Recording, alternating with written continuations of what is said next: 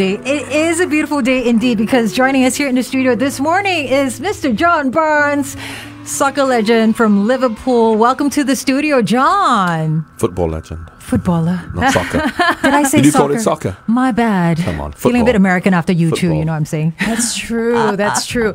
No, but get this, Carol. We are breathing the same air exhaled. Quick, where's the by bottle? John Yes. We got a bottle Good- and good sell it good on thing Carousel. COVID's over. I hope. Let's not be breathing the same air.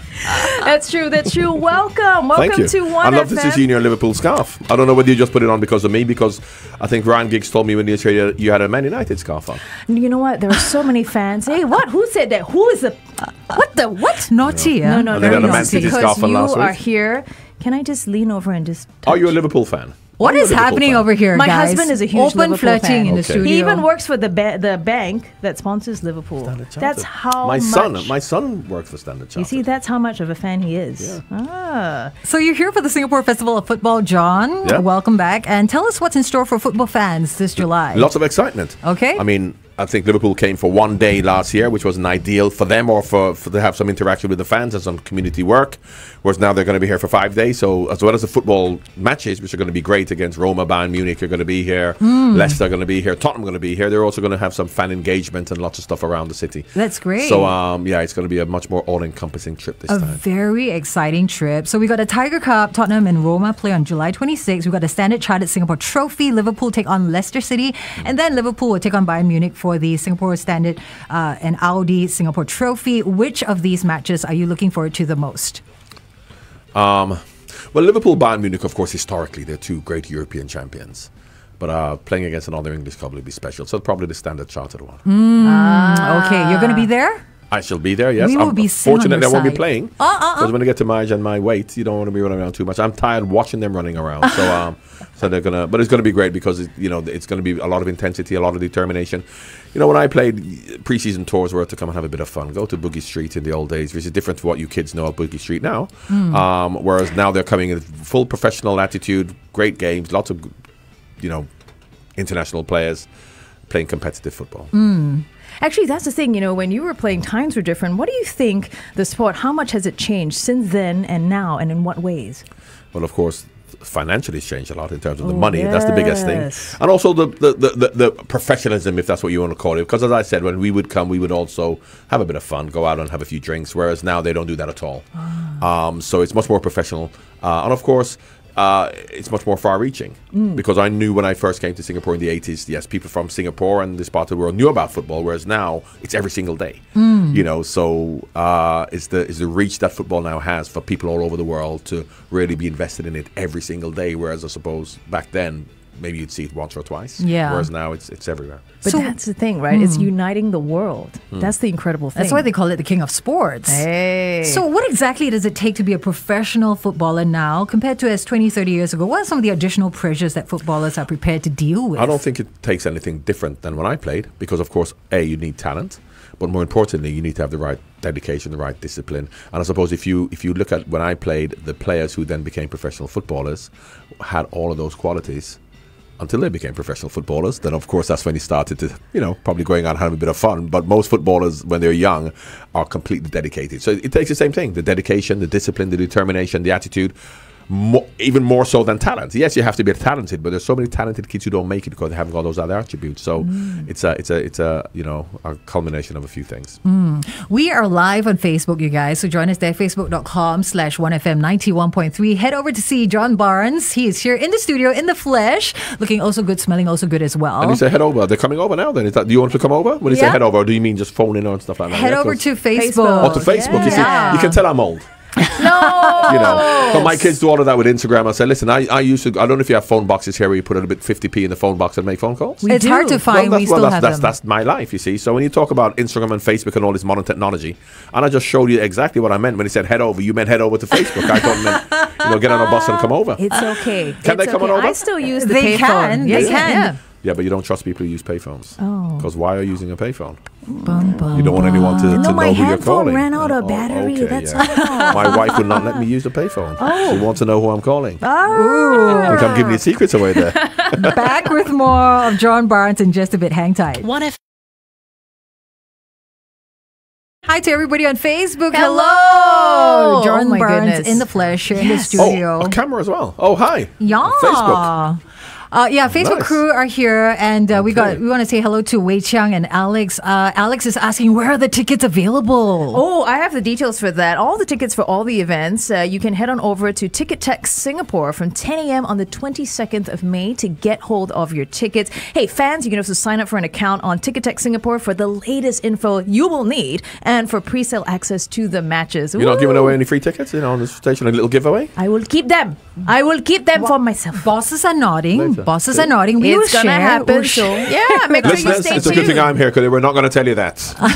But I forced them to do it. There you go. Thank you. You Thank Good you. man. Liverpool fans. Good Thank you, man. John. I know Liverpool fans are going to turn up looking for them. I can tell. You know what they're like. Yeah, they are. Lots of people very, very excited. We had our producer Joel, who's over here. His cousin actually drove over last night to his house to hand over like Liverpool merch to get you to sign it. Is that okay? Absolutely. How far? Yeah. How far was the drive? About 30 minutes. 30. That's a long way. It is for a long way here in And Singapore. and it's all in the way you actually say it. Because if you went, they drove over last night, people would have thought. But when you go, they drove over. It sounds like they came from a long way, so they deserve it. yeah, pretty much. Yeah, they live next to each other. You just Hey, gave them to them. yeah. So, John, what would you say is the highlight of your career? My whole career. Yeah. I never look at any, because what we do, once again, to go back to modern technology, my kids are always on Instagram to show their best selves. But that's only, and when people look at that, they think that that's what their life is. But that's only a very small part of their life. The other part of their life, they're like, depressed or angry or happy or whatever, just normal. So I don't look at highlights. I look at my whole career for the 10 years at Liverpool. Well said, yeah. 20 years played, and that's the highlight. The rough and the smooth. That's what life is. Wise words and truth there, huh? Yeah, you gotta look I at it sound like as an a old person, whole. don't I? My kids say that to a me all little the bit. time. And also, can we ask, do you still hang out with your Liverpool teammates? Are there any that you're close to? What do you guys get up to? Well, of course, at our age now, we go and, pick. Well, we don't even pick the kids up from school; they've left school. We pick the grandkids up from school, so yeah, we don't hang out like we used to. But my friends were always my friends who I grew up with, because footballers are my acquaintances, because you play for different clubs and you see them. So, but fortunately at Liverpool, we still have a strong Liverpool connection of people still living in the area, Ian Rush, Jan Mulby. So we still live in the area. So we see each other now and again, and the matches particularly, because we all do, work for Liverpool. But in terms of real friends, they've just been my friends ever since I was young. They're the ones I hang out with. This is nice. You play so passionately in the sport that you all love, and the friendship carries on till today. That's fantastic. Well, the ones that you like. Because, of course, they're players I played with, and no names mentioned, because while we're good professional, good teammates, and we had each other's back when we played football, we may not get on, but that's life anyway, isn't it? That's true. That's true. Now, Words in Motion reached #1 in the charts back then, spent 18 weeks in the UK top 75.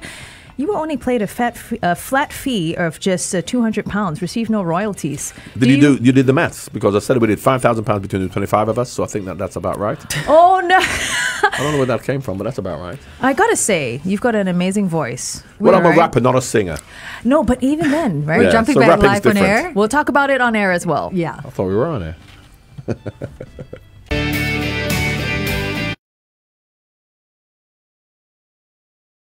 Sounds of Roxette and Fading Like a Flower on 1FM 91.3. What's going on over there, John? Patting your tummy? When you get to my age, you got to do that.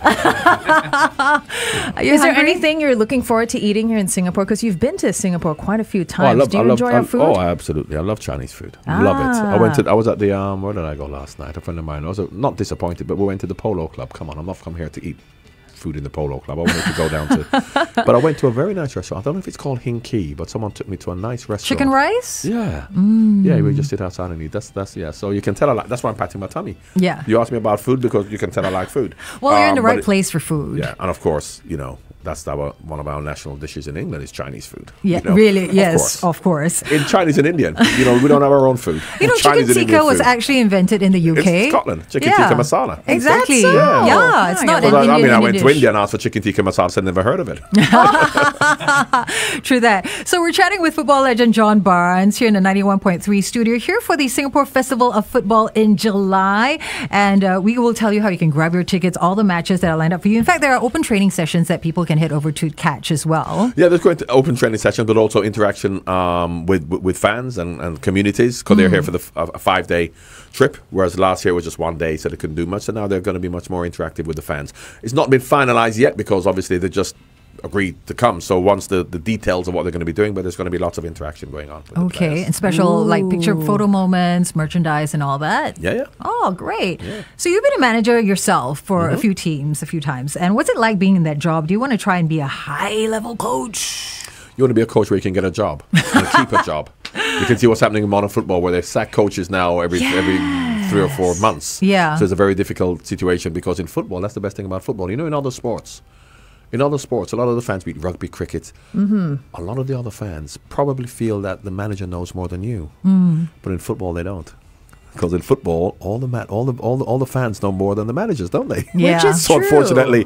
unfortunately, when you have people who say, and I would say to the fans, you know, you go and watch a rugby match, and the rugby fans don't think they know more than the coach, but that is how powerful football is, and the feeling that it gives everybody that they're all experts. So of course, it's made it much more difficult for managers now because unless you win, somebody else could have done it better. Yeah. So it's a difficult thing. Yeah, everyone's so I feel sorry invested for the in the managers. game. It Yeah. is, right? I Yeah. do love that kind of passion, but you're right. This is a huge challenge, you know, for football clubs today, right? Well, to remain faithful, to remain loyal, to believe in the managers. You know, we trusted in Jurgen. But there are very few managers who have that power. Look at Chelsea. You know, you have one of the greatest managers who got sacked after a few months. You know, Tuchel, Conte, because, you know, the fans say that you're doing something wrong. Which So manager would you play under if you had? I'd love to play under Jurgen. Yeah. Absolutely. Because of his passion. I played under Bill Shankly. I felt I played under Bill Shankly, Liverpool's manager, because what Kenny Dalglish did, who was my first manager at Liverpool, was the same thing that Bob Paisley, that Joe Fagan did. They continued the Liverpool legacy that Bill Shankly started. So when I went to Liverpool, although Bill Shankly left probably 25 years before me, I felt I played under Bill Shankly because they had that tradition. One more question. What change would you ever make to the rules of the structure of modern football, given all your years of experience in the game? I would allow the referees a little bit more autonomy in terms of using their common sense. Because now, it's true, because referees are now being told that you have to do this if this happens. And football is a difficult game to referee because, you know, if both of the difference between football and other sports, particularly other sports like rugby, American football, but, you know, whereby you play with your hand, whereby you have control of the ball. So therefore, if you're going to get the ball off me in basketball, you have to foul me because I've got it. In football, the ball's always free. Yeah. Because when the ball's on the ground and you pass it or you kick it, whose ball is it? Because it's free for everybody. So therefore, there's a lot more mistakes to be made in terms of, is the free kick for you or me? If we're running together and you're putting my shirt, I'm putting your shirt, whose free kick is it? True. But the referees would then use their common sense or, you know, be a little bit more understanding, whereas now the laws are too strict. Yeah. Okay, super final last question. Yes. Will England ever win the World Cup again? Oh, I'm glad you said again, because, you know, in 66, before you were I know, born, well, correct. Yeah, Before our before you were 1966. thought of. Yeah. That's when we won it. Did you not know we won it in 66? No, I know it. All right, okay. 1966. I wrote it down for her. So, yeah. Don't say it like Write that. it It down sounds for like it's a us. long way away. So A what do long you think? time. We listen, it's a very difficult thing to do, you know, because not many teams have won the World Cup of all the countries in the world. And what you can ask England to do, or any team who's in the top 10 in the world, is to maximise their potential, which means that you should be getting to the semi-final and the final. And with a bit of luck, you can win. But to expect England to win when they're not the number 1 team in the world, they're not the number 2 team in the world. So if you're in the top 10 in the world or the top 6, you should get to the semi-final and the final, which is what England do. So with a bit of luck, we can, because you need a bit of luck. So I think we will. I can't say when. I was just going to say, just a matter of So when. even if it's not going to be in our lifetime, I can still say we have an opportunity in the future. Okay, 2066, here we come. All right. Hey! Will I still be around there? Yeah. Life Well, expectancy 66. is increasing, so Yeah. there is a chance. Not mine. John, thank you so much for joining us here in the studio, telling us all about the Singapore Festival of Football, sharing with us a bit about your life. Where can people find tickets and where can they see you? You first. Where can Where they can find they see you? me? Yes. Yeah. Yes. Well, they can, do you have a Boogie Instagram? Street, 2:30 in the morning in the old days. Has it changed? Because that's where you could see me in the 1980s. Okay. Are you going to be at Whereas each now you of could the probably Liverpool- see me in McDonald's or KFC, because you can tell I like that. I'll be at all the games. Yeah, all the games. So there's only Great. 2 games, so we will be in the National Stadium. So playing make against sure. on the 30th, I think. Yeah, on the 30th. Yep. That's right. And got then we're matches there on the against the 26th. second. I didn't know it was a quiz. I thought you should have had that information. With No, a bit of we We just preparation. want to know where But you what can you do? are. You Yeah. have all the dates right. We've got July 26th, August 2nd, and also the 30th of July as well. Tickets for all the events for Singapore Festival of Football. It's driven by CDG Zig. It's going to go on general sale by Ticket Tech Singapore from 10 a.m. on 22nd May. Make sure you sign up for an account so that you can get the latest info. Couple as of well free as- ones as well. Couple of free tickets. Hey, and Ooh. pre-sale ESL access. So you heard it from the man himself. There might even be free tickets. All right. Thank you, John Barnes. Enjoy your time here in Singapore. Thank you. Good morning, everyone. We ready? The Bright Side.